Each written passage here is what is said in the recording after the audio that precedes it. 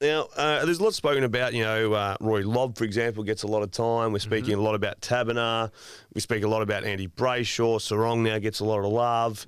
But I think we sometimes pile in the defenders as like a collective. Like, Freo's defence is good. Their defence is good. But we haven't really got to the nitty-gritty of it all. So I've got why they are so good this year. How's this for continuity off the back of what they've done their last few years? So Alex Pearce this year's played 20 games. That's big for him as well. There's 3 seasons prior. Record, So 21, 10, 20, 0, 19, 11. 21 games over the last 3 years. He's played double that this year. Then you got Hayden Young. He's played 21 games this year. Last year he played 8. Yeah, what was the year before that, 5. So he's played 13 games in the 2 years prior. Brennan Cox, 22 games this year. 21 he played 12. 20 he played 13. 19 he played 8. So less than half a season on almost all of them. Jordan Clark, 23 games this year, 11 last year, 3 the year before that. And last but not least, Chapman, 17 games this year and only 6 last year.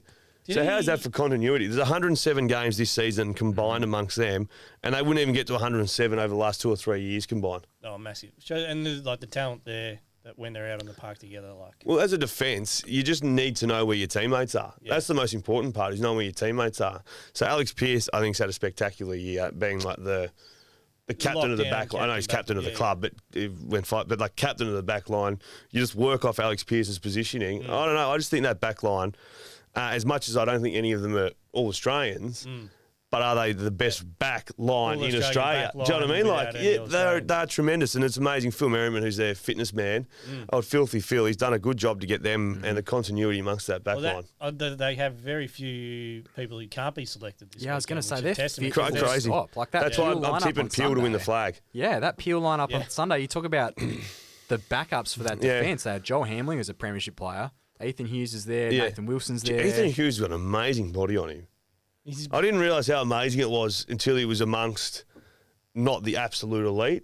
Like, the AFL, like his rig. Stands out at waffle level. Oh, my Lord, he has a nice rig on him. I mean, Darcy Tucker was... Did you take the jumper off at any stage? I went in the shower, the bathroom. Ethan in. Anyway, but like Darcy Tucker came off injured and we won't see him again this year with that knee. But like he was in there.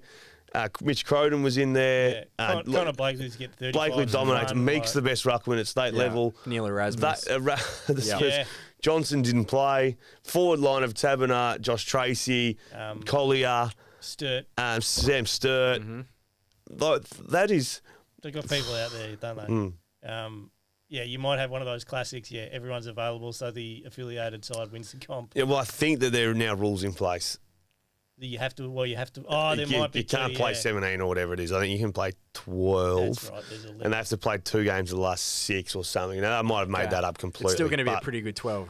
Well, you're picking the top end 12, aren't you? So the bottom 12 fall out. 12. Going back to the Freo backline, there's different schools of thought on him, but I really rate Brandon Walker as part of that too. So I didn't even look. Yeah, I should have looked him. Well, he was in and out, and then they figured out that he was in their best back 6, and then he hasn't left. He's still a teenager. He's a teenager, second or third year. He sometimes gets. You think he's in a lot of trouble. And then like on the weekend, he had one where he was about to get run down or about to get done holding the ball, and somehow most people would have tried to handball it. And would have been tackled, like arm would have been pinned and dropped it. Instead, he just slapped it down, threw it down onto his foot. Yeah, one-handed sort of throw I was like, how has he possibly done that? And it was play on. No, very good footballer too. Yeah, I like what he brings. Anyway, good numbers, X. Yeah, totally. I feel like Freo's going to be more. They go numbers respect numbers. I feel like they're going to be more well organised behind the ball.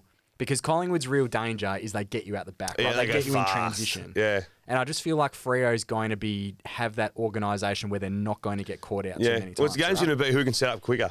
Like, can Freo set up behind and get off Pearce what they need to do? And Cox and Luke Ryan, I didn't add down because he's been a very, very good footballer for a few years.